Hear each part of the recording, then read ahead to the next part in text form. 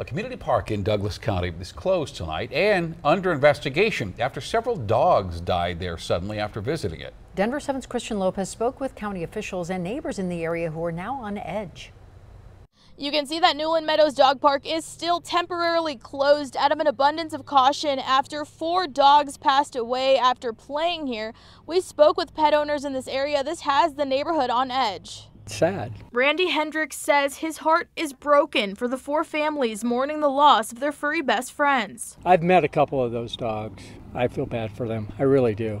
You're losing a family member. He lives right down the street from Newlin Meadows Dog Park. It makes you nervous because you don't know what's going on. The Newlin Meadows HOA blocked the park off and started investigating in late May after the 4 dogs mysteriously died after visiting. It's scary. We have lots of clients and patients that visit dog parks all the time and never ever want to see that happen. So certainly we're worried about it. Dr. Alex Robb from Good Heart Animal Health Center says since this news, his office has gotten a lot more calls from people asking about park safety. In this case, we still don't know exactly what the underlying problem is. I think based on the fact that we've had a number of dogs with similar symptoms, we worry about something like a toxicity.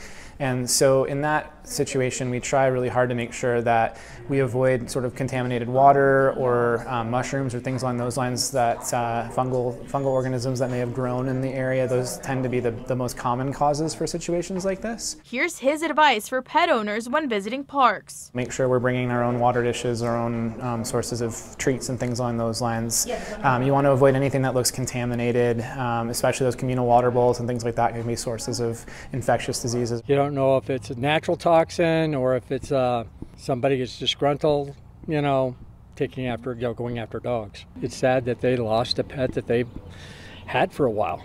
Douglas County officials say they are working closely with the HOA to determine if this was a naturally occurring substance or if the dogs were exposed to a man-made synthetic toxin that was ingested here, but they won't have that answer until veterinary results come back. Reporting in Parker, I'm Christian Lopez, Denver 7.